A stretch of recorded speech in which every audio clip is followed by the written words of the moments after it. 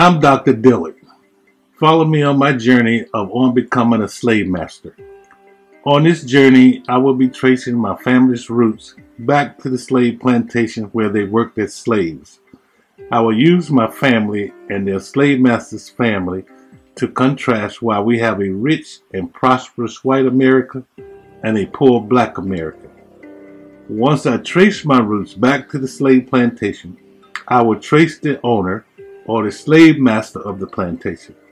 I will trace the slave master's roots, and in doing so, we will see how and when he came to America. We will see if he had money and wealth when he arrived to the New World. We will follow him to see just how he became involved in the slave trade. We'll see how he obtained land to start a slave plantation. We shall see how he used his slaves to make money. We will look at how he used slavery and the profits he made from it to create a better life for himself and his descendants. We will look at his descendants and their prosperity.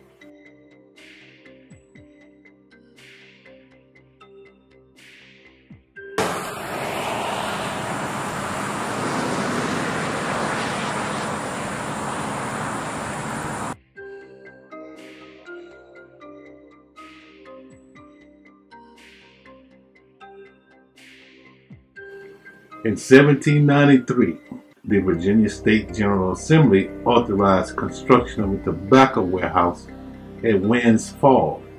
This marked the start of the town as the world's best tobacco market.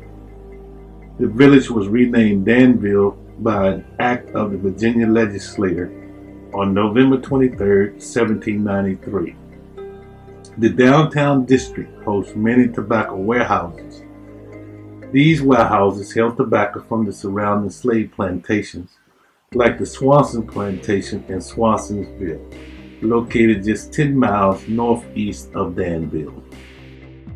Tobacco auctions was held in the warehouses. During the Civil War, they were used as prisons to hold captured Union soldiers. These are my relatives, descendants of slaves who worked on the Swanson plantation. Like most African American descendants of slaves, they have struggled to manage to eke out a meager living, while all the time having to endure poverty, oppression, discrimination, and not allowed to fully participate in America's prosperity. Although later we shall see how they created it.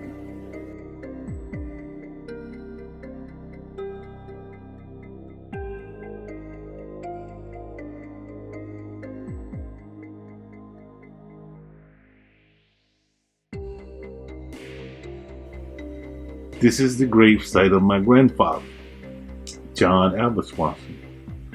Like most slave descendants, he held a name similar to the slave master's offspring, whose name was John Mew Swanson.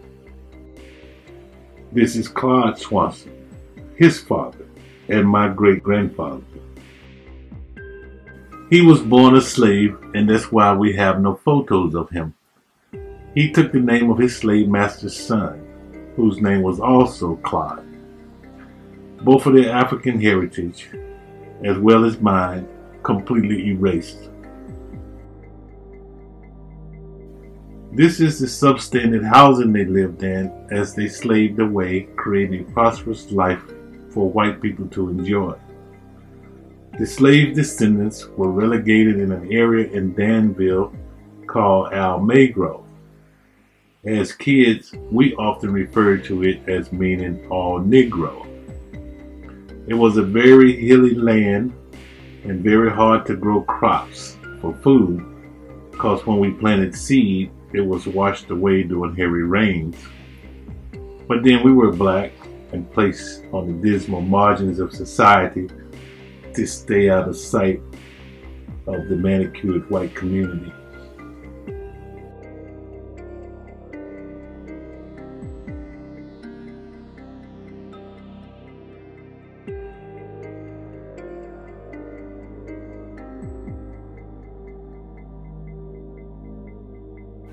I'm driving to Swansonville, named for the Swanson slave master. It is the site of the Swanson plantation. It's the site that for centuries my ancestors worked for free, creating a very prosperous life for the slave masters. You have to wonder what kind of people who would not share with their slaves, who created prosperity for them, some type of generosity. The Swansonville Methodist Church sit in the center of what used to be the plantation. Behind the church is the cemetery of the Swanson ancestors, all slave masters who ran the plantation over a couple of centuries. The obelisk gravestone tell us they were Freemasons, like George Washington and other signers of the U.S. Constitution and Bill of Rights. They were large landowners who used slaves to create their wealth. The Swanson plantation stretched as far as the eye could see, plus the Swansons owned plantations in Northern Virginia, Central Virginia, Southern Virginia, and in 3 counties in Georgia. Their crop was mostly tobacco on the Virginia plantation, with some corn, and in Georgia they grew cotton.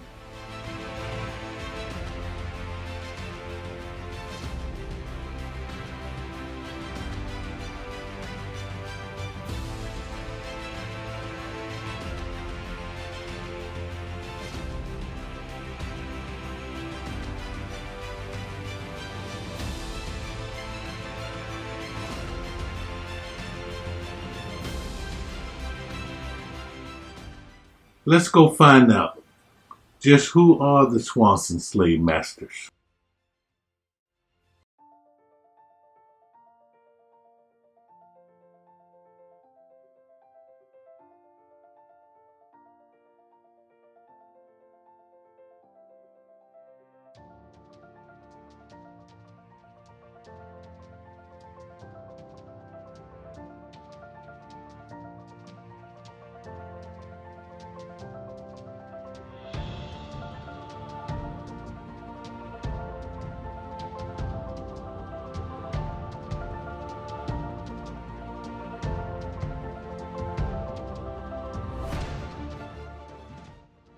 I'm here at the Atlanta airport on my way to Stockholm, Sweden.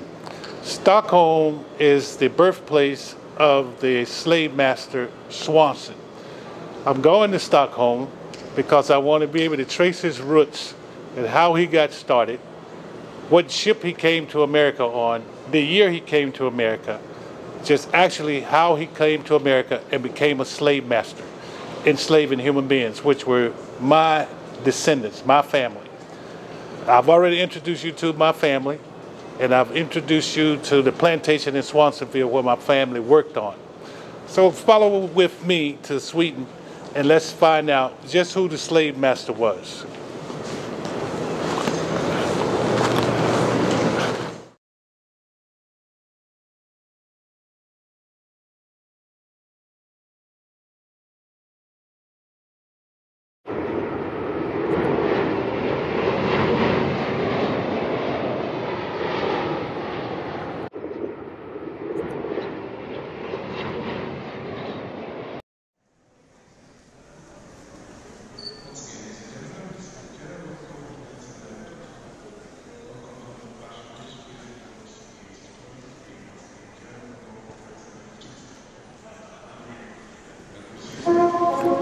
Stockholm at the airport, and I'm going over to check into my hotel, and then I'm going to go to the historical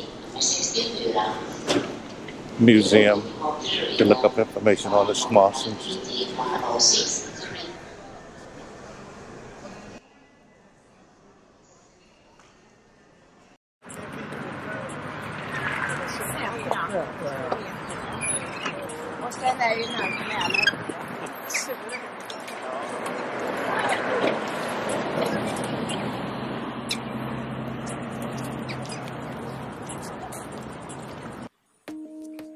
Stockholm is the capital of Sweden.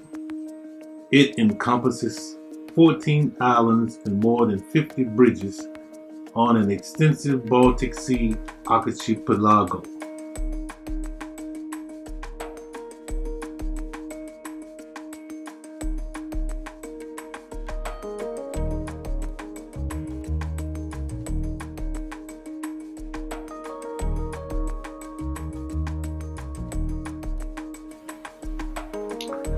The cobblestone streets and colored buildings of the Old Town are home to the 13th century Royal Palace and the Nobel Museum, which focuses on the Nobel Prize. Ferries and sightseeing boats shuttle passengers between the islands.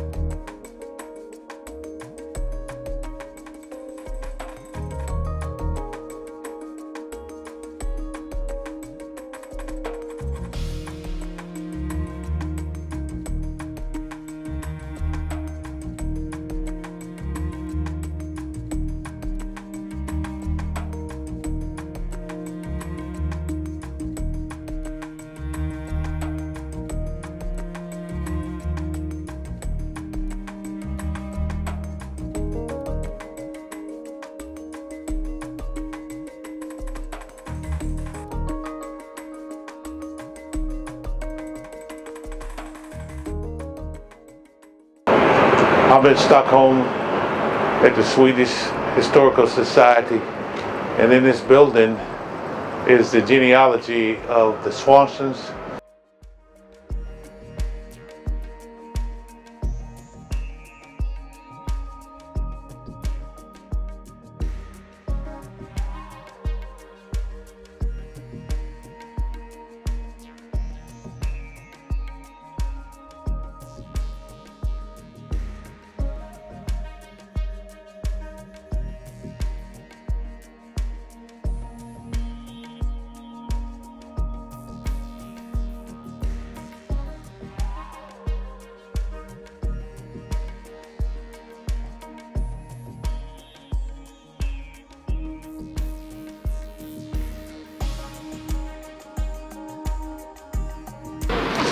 I'm at the Nordic Museum here in Stockholm.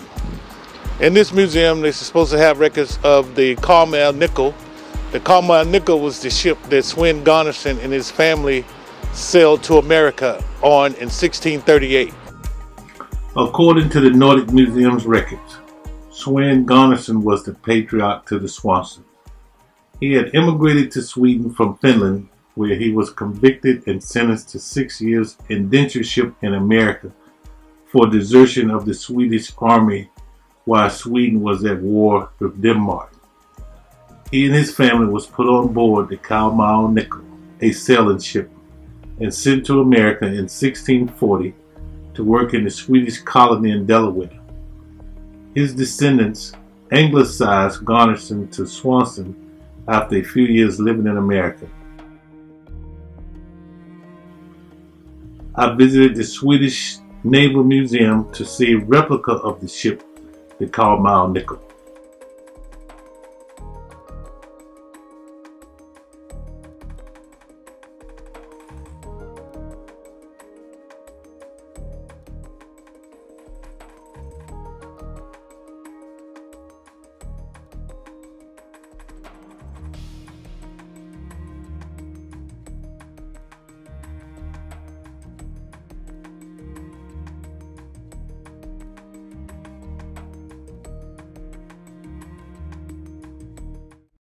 I also learned at the Nordic Museum that Gustavus Adolphus II, King of Sweden, from 1611 until 1632. Under his rule, Sweden became a superpower and the third largest nation in Europe after Russia and Spain. He died while leading a charge at the Battle of Lutzen. Christina, his underage daughter, inherited the crown. Her regency, those charged with her care, desired to establish a colony in America. After conquering Finland, many Finns immigrated into Sweden. Because Finland was heavily forested and they lived in the forest, they were called forest Finns. They used slash and burn agriculture and was burning down the forest in northern Sweden.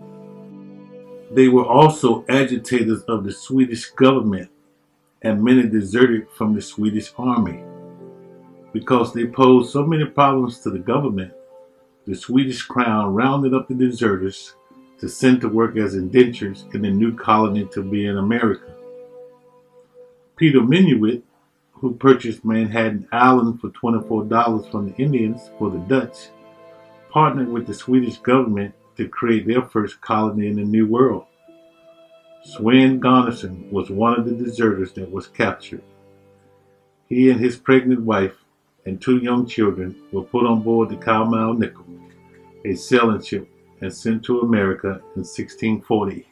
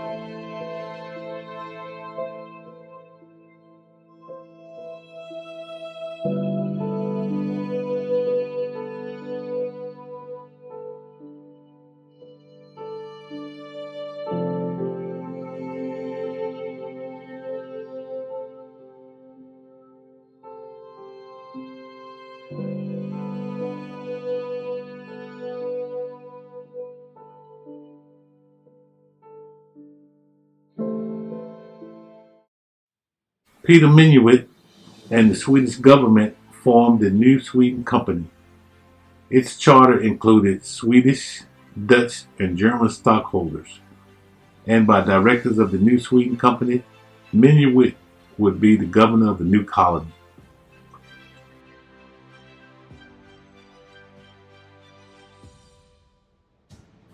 Minuit had the men perform small repairs and stock the Calamar Nickel for the voyage to America.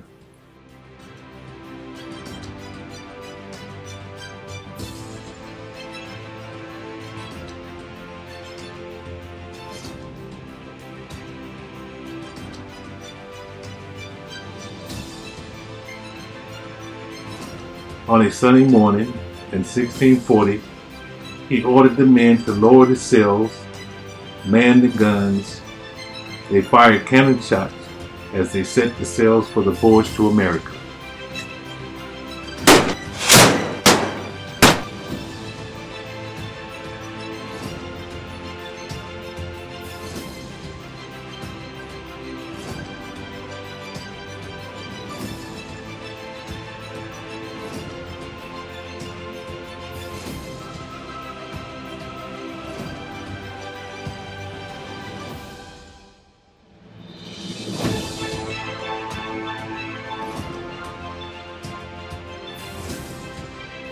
After a couple of days of sailing, a violent storm nearly destroyed the ship. The Calamar Nickel found shelter in the harbor of Texel, a port city in Holland. Once the repairs were completed, the ship continued on its voyage to the New World.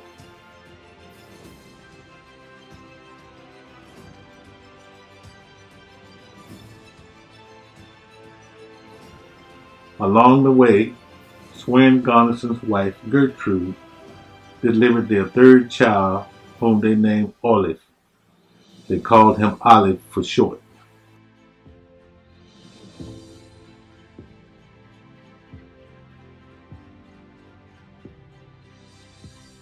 Within a couple of months, they sailed into the Delaware Bay, passing Cape May and Cape Henlopen.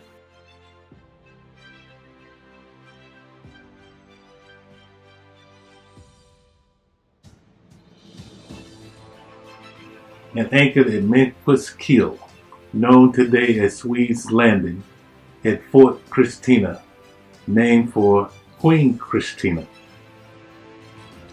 Minuit met with the Delaware and the Susquehannock chiefs and persuaded them to sign deeds for land in West Philadelphia, southeastern Pennsylvania, Delaware, and coastal Maryland. Later, Chief Matterhorn of the Delawares claimed the land purchased was within an area marked by only 6 trees. The rest of the land occupied by the Swedes was stolen. Swanson worked on the Fort Christina tobacco plantation until 1645.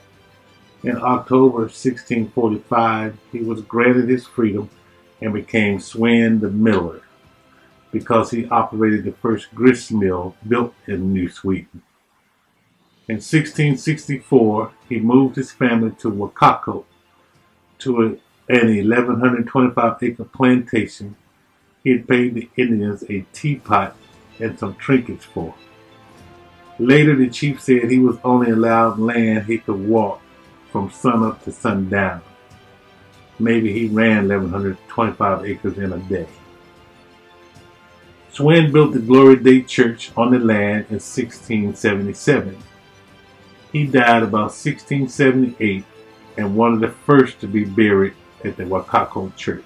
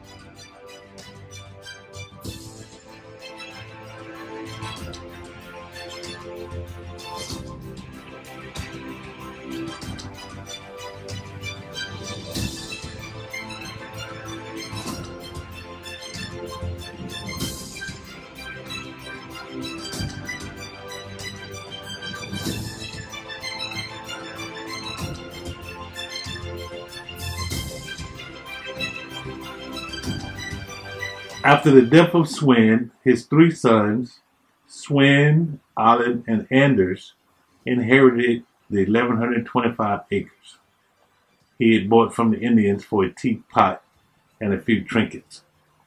In 1655, New Sweden, the Swedish colony, was captured by the Dutch.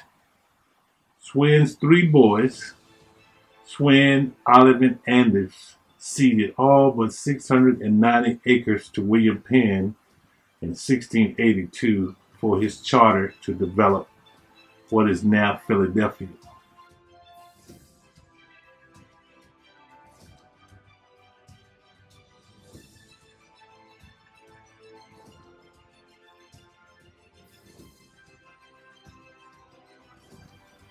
Each of his sons kept 230 acres. They anglicized their last name to Swanson and assimilated into the current English culture. Swan and Olive became members of the Upland Court, allowed by the English to have jurisdiction over the former Swedish colonies. Andrew's son, Anders, went on to become the progenitor of the DuPonts of Delaware.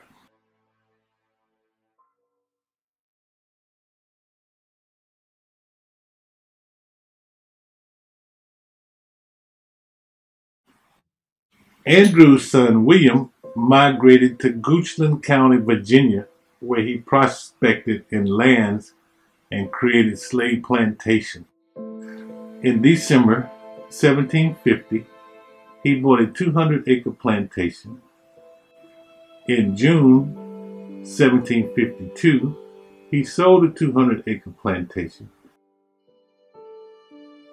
and bought an 800-acre plantation. In December 1752. In December 1757, he sold 300 acres of the 800-acre plantation. In December 1761, he sold off another 100 acres of the plantation. In October 1762, he sold the remaining 400 acres.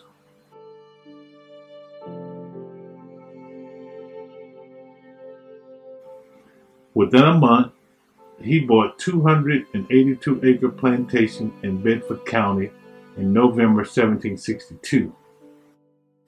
He bought another 325 acres in that same month in Bedford County. He received a land grant from the Virginia Company, who dismissed the rights of the Native Americans, claiming right of discovery. They granted him 320 acres to develop into another plantation in August of 1763. In June 1769, he sold 125 acres. In July 1769, he sold a 325-acre plantation.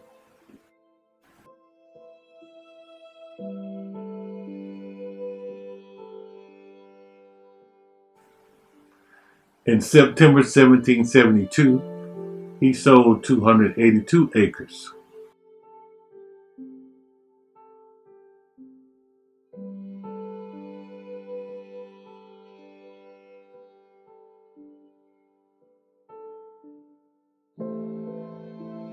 And in February 1773, he sold 320 acres.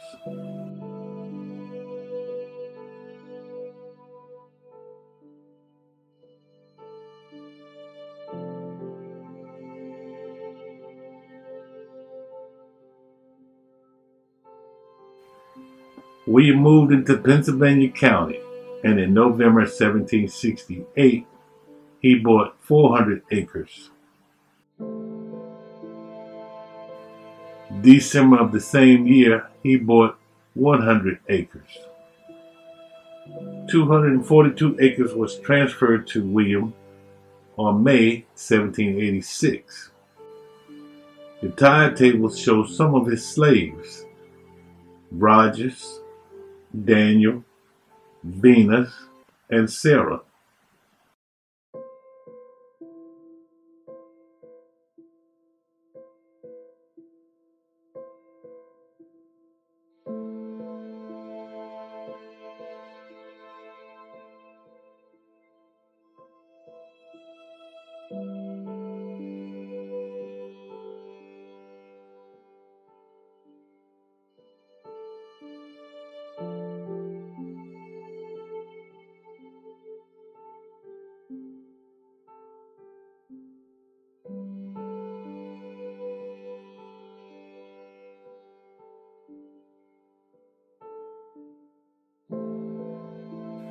In August 1779, he started buying plantation land in Henry County, where he bought 162 acres.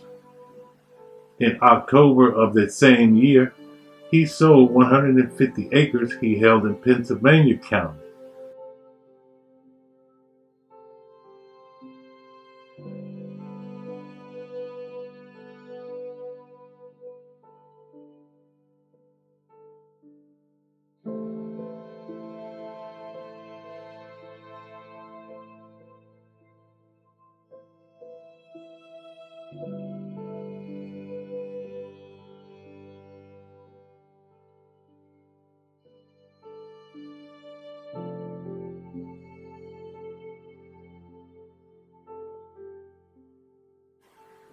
Finally, he started plantations in Franklin County, Virginia.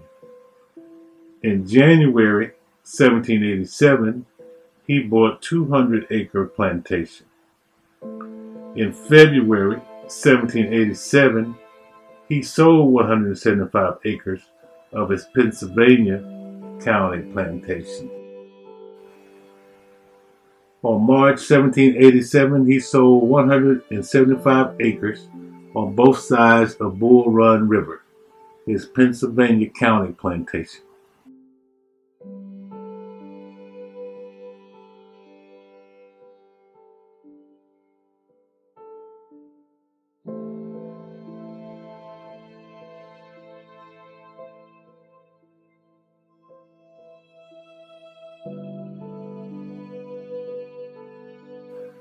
The soil in Virginia exhausted key nutrients, in particularly nitrogen, so most plantations were only good for growing tobacco for just 2 to 3 years. The enslaved masses moved to new land to make into plantations.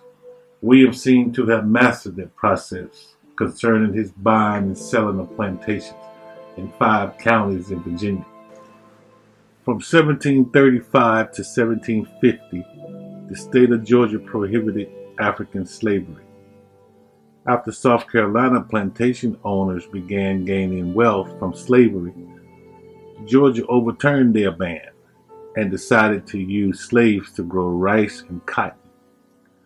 Georgia plantation owners requested Africans from the great city of Benin region of Africa, which is present-day Sierra Leone, Gambia, and Angola, for their knowledge of building earthworks, and dams, and banks and irrigation systems to support rice and cotton crops. To foster growth, in 1780, Georgia began offering land if people moved to the state. The land economy was developed when the European country established the colony. So it wasn't until the Revolutionary War when it actually created that, what they call was land bounty, where if you were a soldier in the army or an officer, you were awarded a certain amount of land. Like some generals got 25,000 acres of land, like Robert E. Lee, Washington, Paul Revere, Jefferson, all those guys. The government gave them land. With those large lands they had, and they could grow products and they could ship them and make money. So now they got the land, but blacks and the slaves were never allowed to participate in the land bounty. The slaves never had an opportunity to acquire land or acquire wealth, and they could only just work on those plantations that were owned by the whites. And that's what really started America, because without owning something, you had no wealth. But because the whites could participate in the land bounty, they had immense opportunity. Years before blacks were able to own land. In early 1787, William Swanson, having sold some of his plantations in Virginia, moved to Greene County, Georgia, and started buying plantations.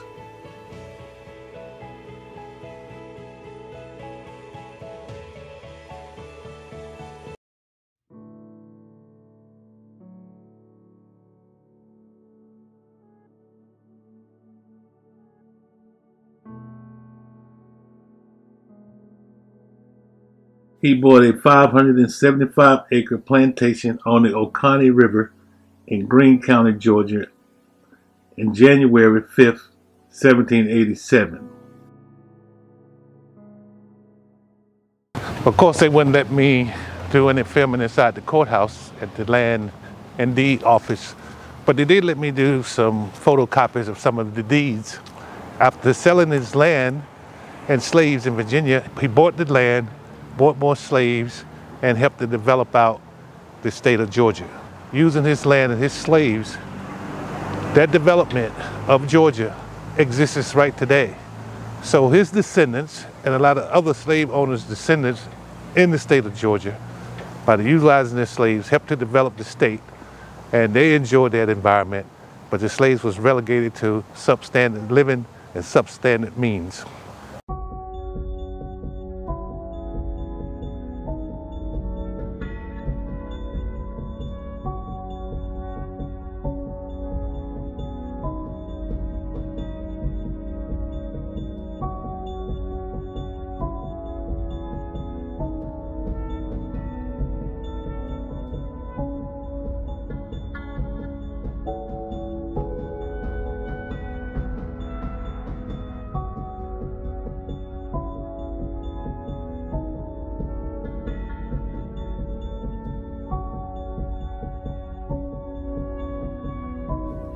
On August 2nd, 1787, he bought 300-plus acre plantation on the North Fork of Little River in Wilkes County, Georgia.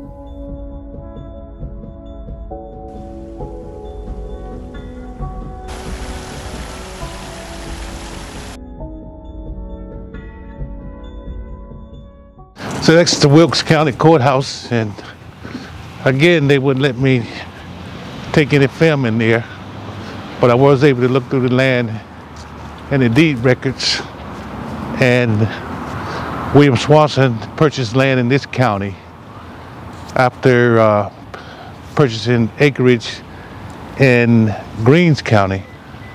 He moved here, he purchased a bunch of land here, had a bunch of slaves, and he did farming, probably growing tobacco. And of course with the slaves, they developed out this area, and so of course the slaves wasn't allowed to participate and enjoy in the infrastructure and the environments that they built for the slave owners and other whites in the area. And even up until this day it's the same. Descendants of slaves, black, African Americans, are not allowed to participate in American society. The majority of blacks are still on the margins of society, and where they remain on those margins. I'm on my way to a town called Lexington, Georgia. It's in Oglethorpe County. I'm going to Lexington because in Lexington is the county courthouse, and it's going to have all the birth records and all the property deeds that Slave Master Swanson owned. I'll be able to find out what he did with the property, who he gave the property to, and how much property it was, and the people that he bequeathed the property to when he passed away. I'll be able to find out exactly who they were and where their family background goes. Like if they married, like if a Swanson married Coleman, then I got to trace that Coleman line to find out what they did with the property. So when we get to Lexington, to the courthouse, then I'll go inside and I'll look at the records.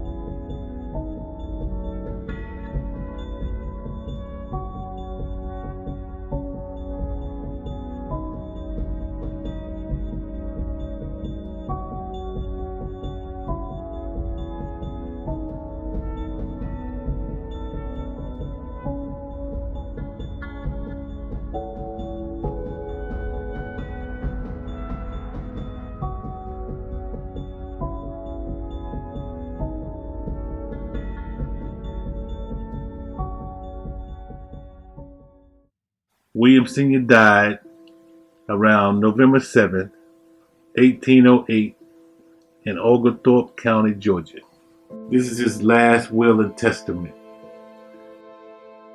The will states, "I give and recommend my soul to Almighty God to be buried in a Christian manner, hoping at the resurrection I shall receive the same again in family, slaves, wealth, by the mighty power of God, and touching such worldly estate which it has pleased God to bless me with in this life."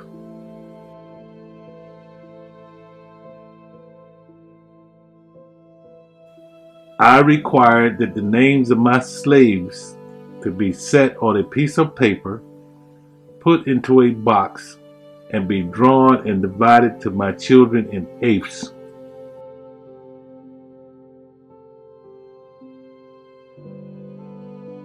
In the will, William gives to Nathan $850, a slave wench named Sylvia, and a Negro boy named Adam that he had rented out to him, 1/8 of all of his other slaves, and 1/8 of all of his money that was left. To Sarah Ryan, he gave 1/8 of his slaves and 1/8 of his money. To Mary Wilson, he gave $350, a slave wench named Nanny, plus 1/8 of his slaves and 1/8 of his money. To William Jr., he gave $321, 1/8 of his slaves and 1/8 of his money. And Swanson, he gave $275, a slave boy, 1/8 his slaves, 1/8 his money. And Fanny, he gives $235, slave wench named Nancy, 1/8 of his slaves, and 1/8 of his money. His grandsons, James and John, heirs of his son John Swanson, he gave 1/8 slaves and 1/8 his money. To his granddaughters, Anne, Betsy, Sally, and Polly, $350 each, 1/8 slaves, 1/8 money, and a slave wench named Rachel.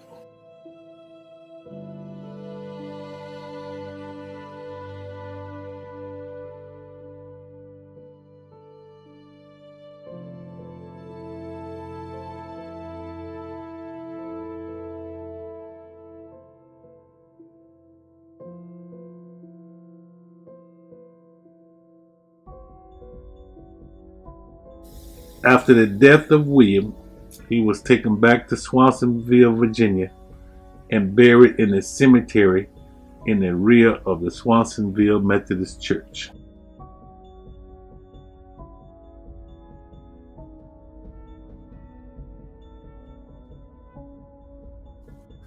William Jr. had remained at the plantation in Swansonville, Virginia, when his father, William, had moved to Georgia. He continued to run a tobacco plantation with his son, William Graves Swanson. The two went on and created the Swansonville Supply Company, the Swanson Brothers Company, the Park Place Mercantile Company, and became part owners in the Turner Brothers Tobacco Company and Manufacturing, and the Dudley and Clement Lumber Company, located in Greensboro, North Carolina. From the plantations his father ran in Georgia, during off-season when not harvesting cotton, William Jr. sent his slaves to the recently discovered gold mines to mine gold for him. In 1828, a slave owned by a man named Logan found gold on a branch of the Nacoochee River.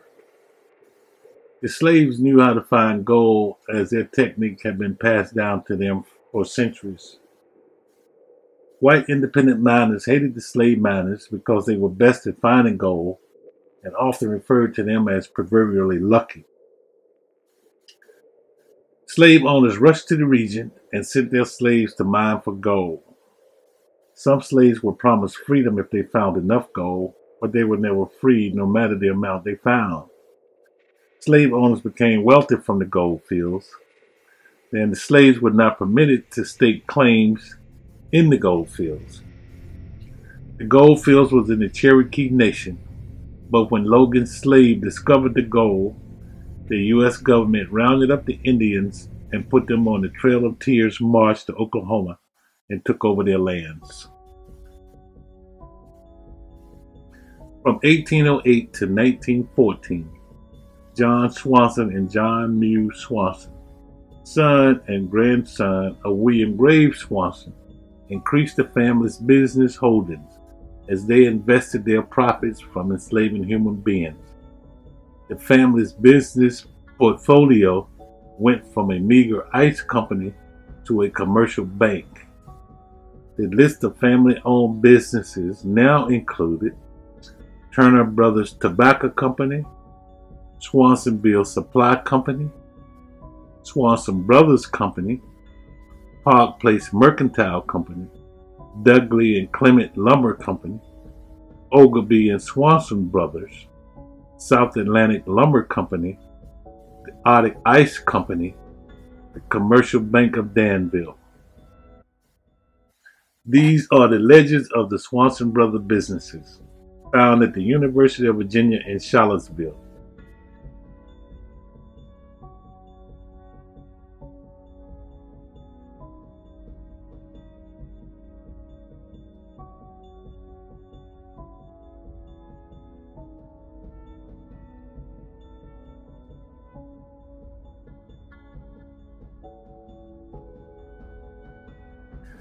William became a legislator in the Virginia State Legislature and began to push for a railroad line to connect Danville to Richmond as a faster way to move tobacco and lumber throughout the region. With his allies, the state of Virginia granted him a charter to build a railroad line. William and his allies used their slaves and built 140 miles of railroad track to connect Danville to Richmond by rail.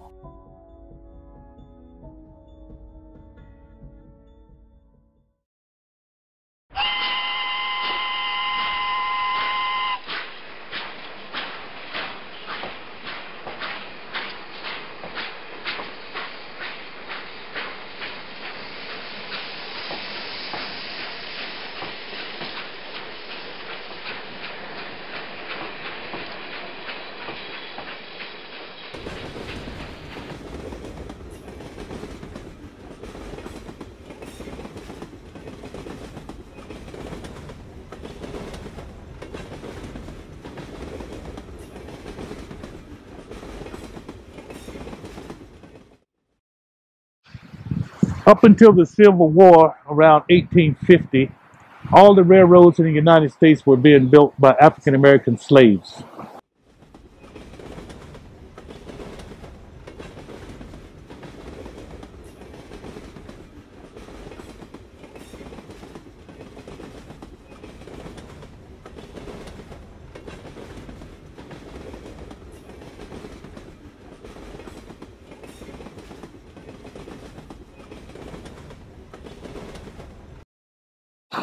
Over 15,000 slaves built over 8,700 miles of railroad track. If we laid this railroad track out in a straight line, it would cross the United States 3 times. Lay down my problem, gonna lay down my pain. This here soon be over, gonna be with that dream. It'll be over now. It'll be over now. It'll be over now. It'll be over now. Lay down my problem, gonna lay down my pain. This here soon be over, gonna be with that dream. Investors spent over $370 million by 1850 invested in the railroads. 10 years later, by 1860, they had invested over $1 billion. None of this was shared with the slaves, and none of it has been shared with the descendants of the slaves, even though the ancestors of the slaves built these railroads.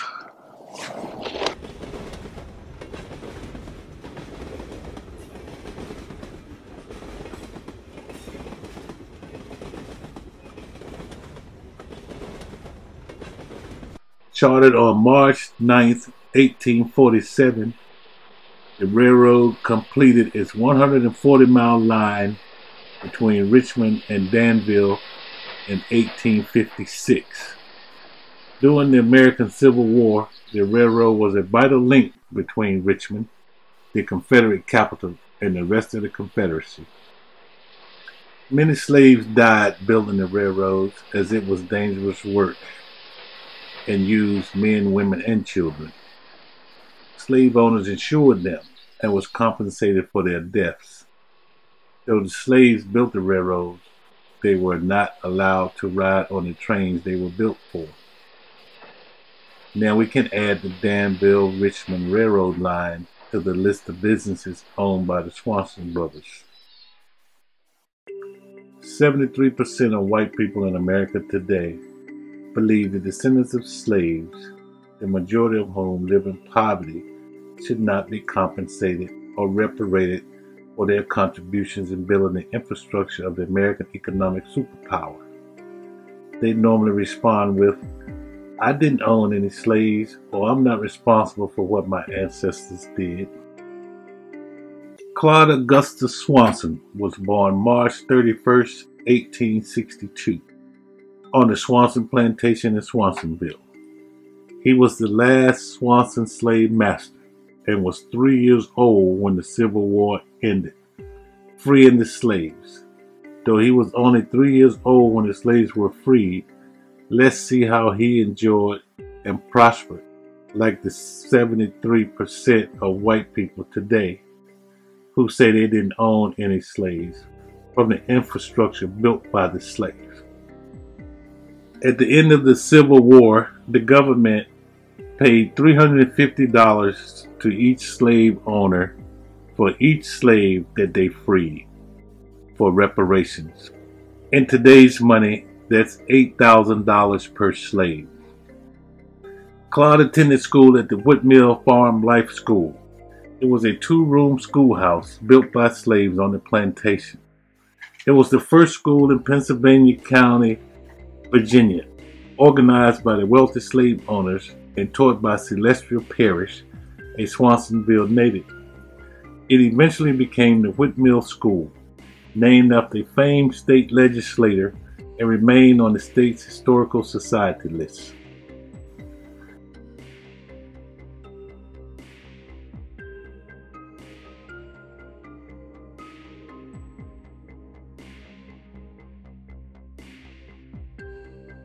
After completing the Whitmill Farm Life School, Claude attended the Randolph-Macon College. It was built by slaves in 1830 and was attended by males only. Currently, both men and women attend.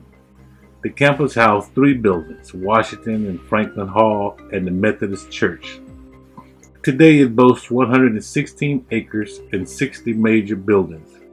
Claude graduated in June 1885, having majored in Latin, German, and chemistry, and decided to study law at the University of Charlottesville, Virginia.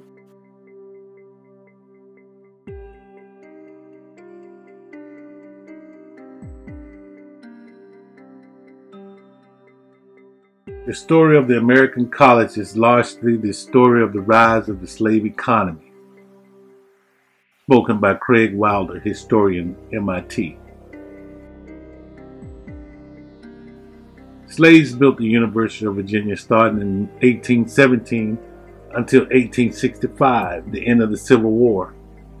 They were rented from local slave owners who was paid their wages. Once the university was built, the slaves worked maintaining classrooms, laboratories, the library, ringing the bell, and catering to the daily needs of students and faculty.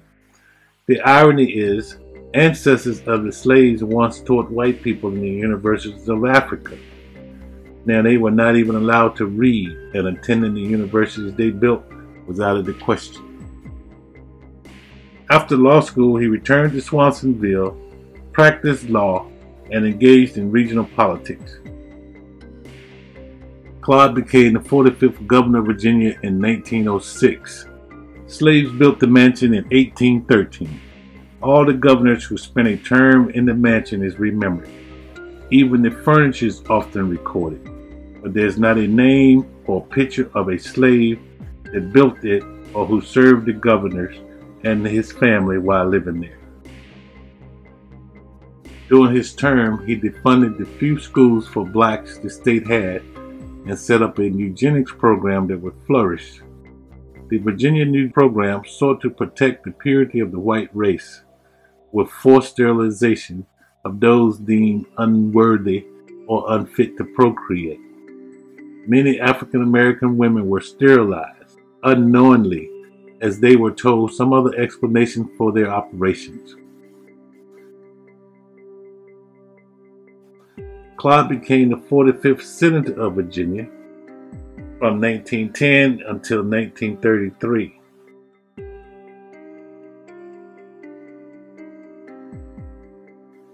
He moved his home to Eldon, a plantation in Chatham, Virginia, where he lived when not in Washington, D.C. He supported child labor law and banking law reforms, reduced tariffs and federal funding of highway construction, but opposed women's suffrage. Clark became Secretary of the Navy in Franklin D. Roosevelt's administration from 1933 to his death in 1939.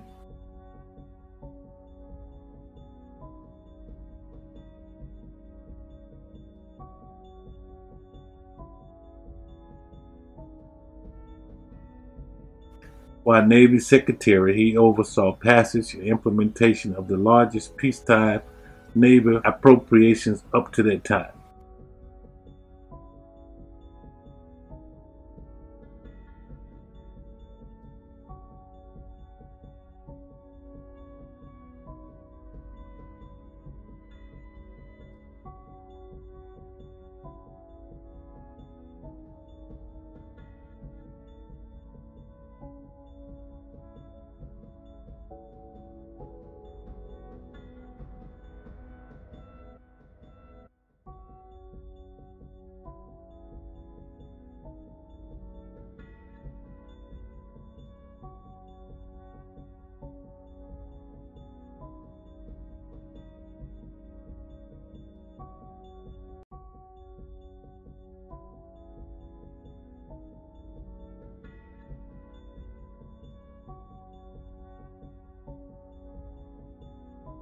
Upon his death, his funeral rites were held in the Senate chamber in Washington, D.C.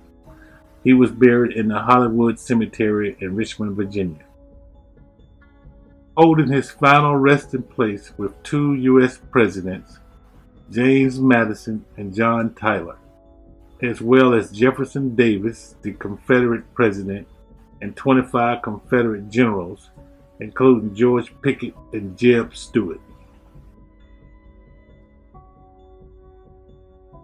For Clark's service to the nation and the Navy, the USS Swanson, a destroyer-class ship of the U.S. Navy, was named for him.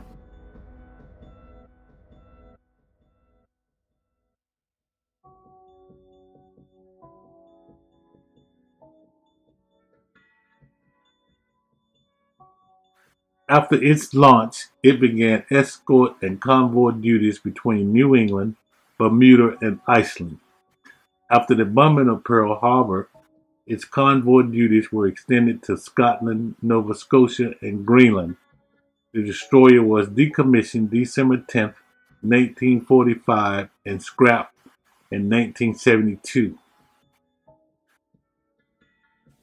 He died, leaving a last will and testament to his second wife, Lulie Lyons, the sister of his first wife, Elizabeth Dean Lyons. Neither wife bore him a child.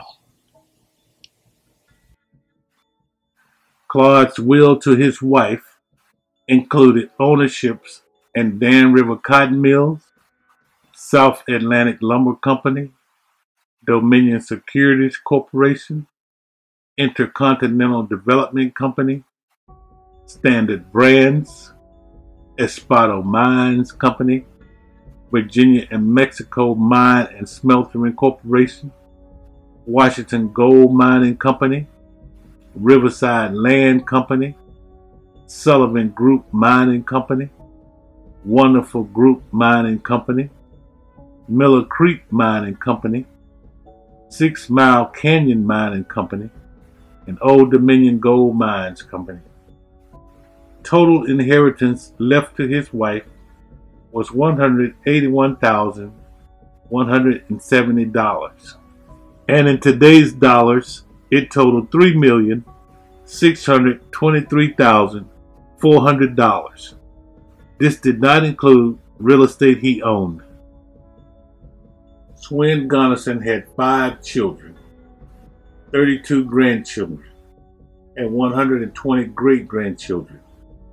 Among his many descendants today are all the members of the DuPont family of Delaware, who trace their lineage to Christopher Swanson, William's brother.